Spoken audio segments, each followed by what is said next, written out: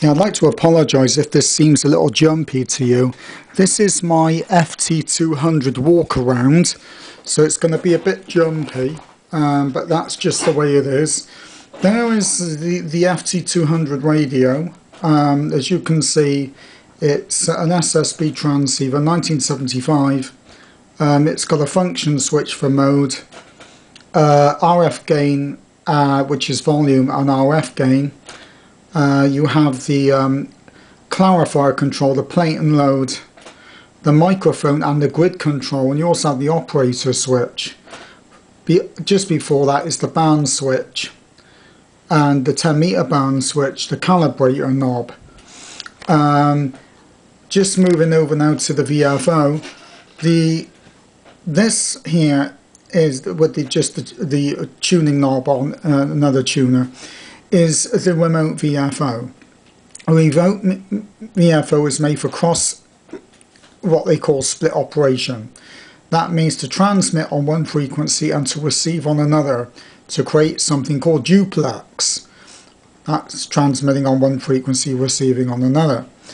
If you want to transmit on one frequency and receive on that one frequency, that is known as simplex. The tuner on the top there is known as the VersaTuner 2. It's an American tuner matcher made by MFJ Incorporated, affectionately known as made from junk.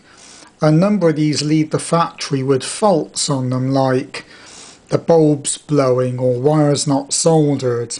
The quality control is much to be desired. When I had this one, the bulb would get bright as I tuned up the radio, and there was a capacitor fitted across the bulb that was to prevent that from happening, and it was only soldered on one side, so I had to go in and resolder it. It had been twisted around the lug but not soldered. The unit here I'm just going to start is the speaker. This is the FP200 speaker unit. This speaker unit has the speaker and also the power supply that does all the voltages for the radio, so that you can operate it from the mains.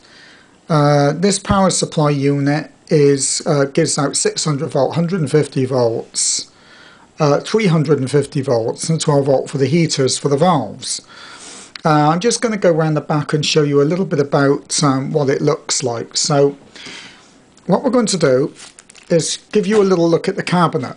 The cabinet is covered in this sort of paint.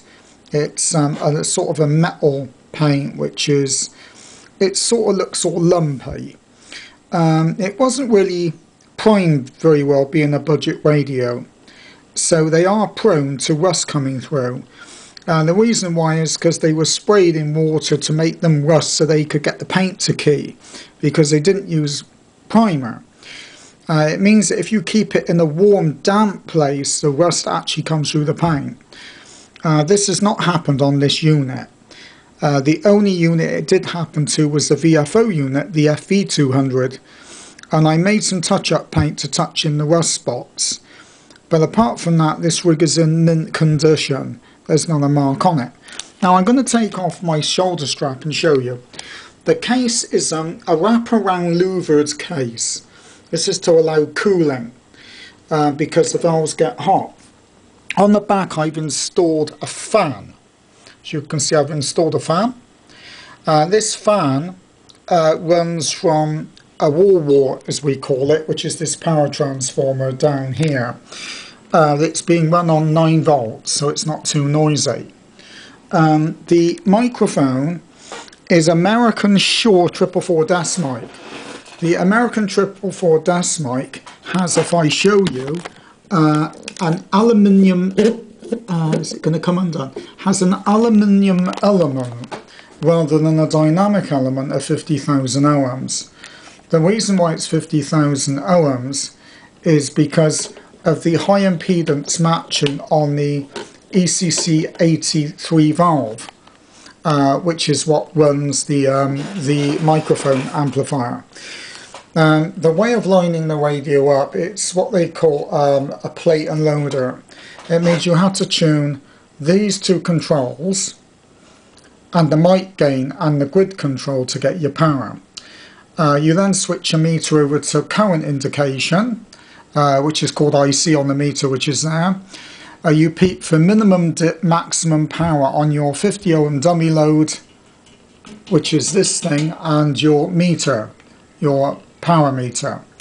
When you do that, you then tune the ATU for the antenna, and you're away. It's not a thing you can learn and do overnight. It's something that does take time. The little bit about having spares. It is important to have spare parts. Here we have a complete spare set of valves. This is a total set of valves, including the output valves. I've got the output valves from the United States, which are these. I had a job to get those. They're the same make, but not from the same guy or woman, because these came from America. I had a job to get them anywhere else, because they're actually quite rare. Most of the small valves are very easy to get hold of. The only one that's hard to get today is this one, if I can find the number. It's known as the 7360 balance modulator tube. That creates the modulation on sidebands. These valves go, when they go, they're virtually impossible to replace. I've got one new one fitted because the set has a new set of valves. One second-hand one plus another older one which is known to be working. The other faults can be with the radio is the transmit and receive relays. These are unattainable. You can only get these for the scrap radio.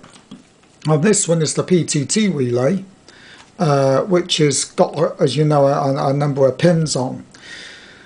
I think it's 12 pins plus the coil pins, which are those two.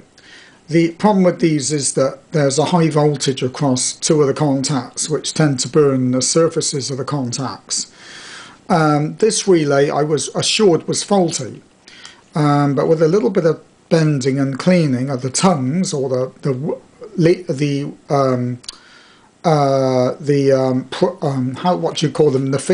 finger contacts, the relay was serviced and made to work. This is the voice operating relay, what they call the voice operating transmit relay. This allows you to talk through the microphone and the rig to key up automatically when you're talking. The other thing that needs to be done when you buy this set is changing of the bulbs and some of the capacitors. In here you'll see some blue capacitors. These are high voltage at 3000 volts. You will need to change the grid blocking capacitor from the 12BY7A to the 6JS6C matching pair. This is due to the other capacitor they use being underweighted. Leads to a short circuit and rapid demise as the full voltage is put onto the grid of the output valves.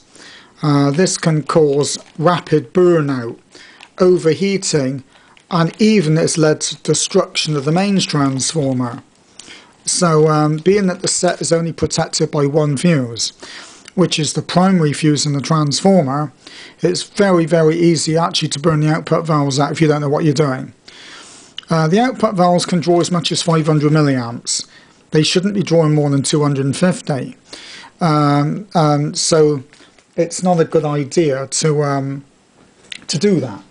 The other thing to recognise is if you're not using the radio on the FV200 VFO, which is here, you will need a blanking plug to fit in the back of the set to jumper the connections to run the internal VFO, which is this one. The set should come with a B7G plug. If it doesn't come with that plug, then it will not transmit. It just won't work. So you need that plug to go into the back.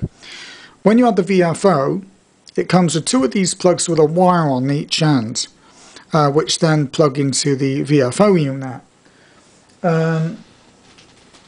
The old valves, which are these, most of these are Toshiba. The original set of valves were Toshiba, made in Japan. They have a slightly higher gain than the replacements that you get now. You can get from America. So what you had to do is you had to substitute some of them for higher gain types. The valve that drives the RF amplifier, the 6BZ6, will need to be changed to a 6D, I think it's called a, I forgot what it is, 6CD6 DC6. I can actually see it through the bag there, 6DC6. That is a pin-for-pin replacement of the 6BZ6, but provides more receive.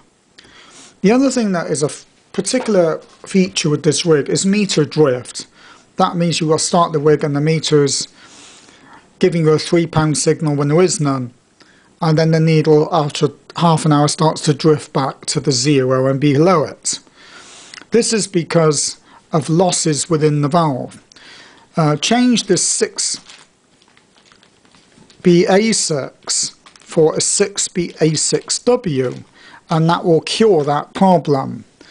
It's also worth noting that when you buy the radio that you get the original manuals, and they're not easy to get hold of. They're rarer than actually the radio. This has the instruction manual and also the manual for the everything else. So this is a second talk of my FT200 1975. I hope this has been helpful.